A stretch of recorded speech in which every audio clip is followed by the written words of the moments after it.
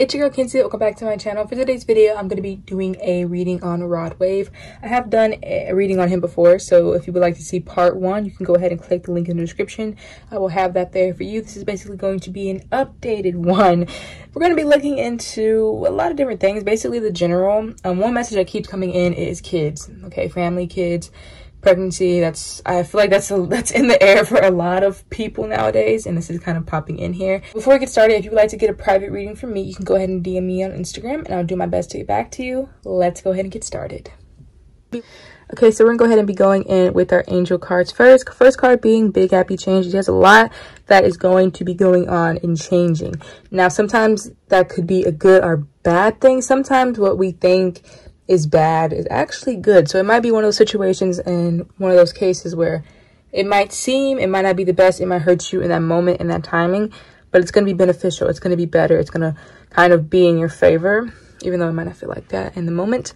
Second card being listen to your intuition, listen into himself more. He knows that not everybody has the best intentions, you know, good intentions in general, but this is kind of saying, like, you know, fuck what this person has to say and listen to yourself. Follow with what yourself feels and thinks.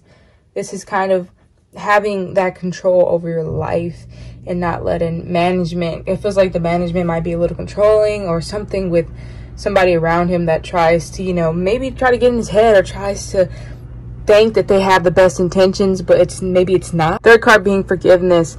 This is kind of like somebody's wanting his forgiveness, or he's had a hard time forgiving people, but I feel like he's kind of been able to forgive people for himself. Okay, this man is very fucking wise.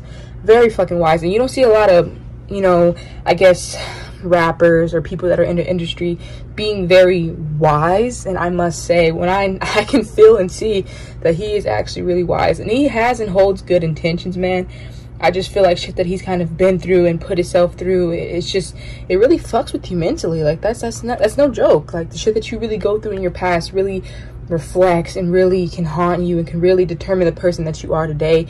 And the shit that he's kind of been through and seen, you know, he kind of took into the matter of his own hands of, I'm not going to be that person. I'm not going to stay this way. I'm not going to do everything that I used to do. I'm switching all that shit. And he has been switching a lot of the shit that he's been doing and saying, and, you know, the things that he's been buying. Like, it's almost like I keep hearing being smarter with your money. I don't know if he's trying to be more smarter with his money, or this is kind of just a saying of be smarter with your money. Fourth and final card being recovery, taking a break. He seems like he might overwork himself a lot. So he's kind of one of these people that need to always take a break. He's going to always need a break because that shit can mentally fuck with him. And I feel like all the shit that he's been going through, all these, you know, these waves, all of these, you know, timings and these changes that he's been having, the transformation and everything that's been going on, you know, the opportunities he's getting, it's overwhelming. He loves it. He loves it because, you know, he's making money. Yes. But it is overwhelming, it is very tiring, and it is fucking with him mentally, and that's not good. So he's always going to be that person, and needs to be that person that always takes a break and not always work money. It's always going to be there. Like, he doesn't want to be forgotten, or he knows that that's the thing. I feel like a lot of artists feel like that, but that's the thing. You can never really be forgotten. Like, you don't got to be forgotten. You just kind of got to know when enough is enough, and you got to know when to take a break, because if you keep wearing yourself out, people notice that. Energy is a really big thing. People will notice that, people will feel that, and that might be what kind of distance people from listening to you, or distancing people from this and that, or wanting to work with you, because that energy. So it's like, it's okay to take a break. It's almost like he doesn't want to take a break, because he's like, what if I miss this? What if I lose this? What if this stops working? What if this person, you know? So it's like, no, it's okay, take a break. Like, it's okay, sit down, relax, go on a vacation. I keep hearing vacation. Now, getting into our other cards, first card here is truth. Man loves to hear the truth. Well, honestly, he doesn't really like to hear the truth, but he knows the truth is basically what you need to hear and what he always needs to hear. He needs to hear the truth. He must know the truth. Oh my God, I love that. Our second card being purity. Real and genuine. Him being very real and genuine, and him wanting nothing but real and genuine people around him. Respect. I feel like we all can agree with that. Third card being love. This is self-love. This is having love with somebody. He's always wanted love. He's always wanted someone. He always wanted someone to kind of love him as he is, and for only him and nobody else, and for not what he has. You know, he wants somebody to love him for who he is and not what he has or what he had, you know, or who he's becoming, you know. He just wants you to love him for him right now in this moment. Fourth and final card being manifesting dreams. Oh, yes. I feel like he's manifesting and doing a lot of work spiritually that he might not even know that he's actually doing, but hey, it's getting him somewhere, and that's what counts. That's what matters. Very wise guy, I must say. I keep hearing pregnancy and I keep seeing like a belly. Pregnancy, kids, pregnancy, kids. He's gonna have another kid. That might be what's happening. Somebody might end up pregnant. Someone ending up pregnancy. Maybe he wants another kid. I keep seeing pregnancy. I honestly don't keep up with him. I don't know shit about him, so I keep seeing that.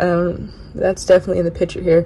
But yeah, he has a lot of upcoming things, new music. He's definitely working. He's always working, which is good. You know, an artist is very dedicated and is in it because they're in it, you know. So he's very dedicated and always working because, you know, that's where it's at. That's what makes him happy. That's his, basically, it's almost like making music and being able to have a voice that's almost like his journal to him. I keep hearing journal. It's almost like a journal to him. It's like where he can just feel free and make it free, and you know, that you know, writing and making music and being in the booth is what sets him free, and it's what's him, you know. That's the real authentic, I keep hearing authentic him. But that's gonna be all for this reading. If you enjoyed it, please make sure to like, comment, share, and subscribe if you aren't already, and I will see you in my next video. Bye.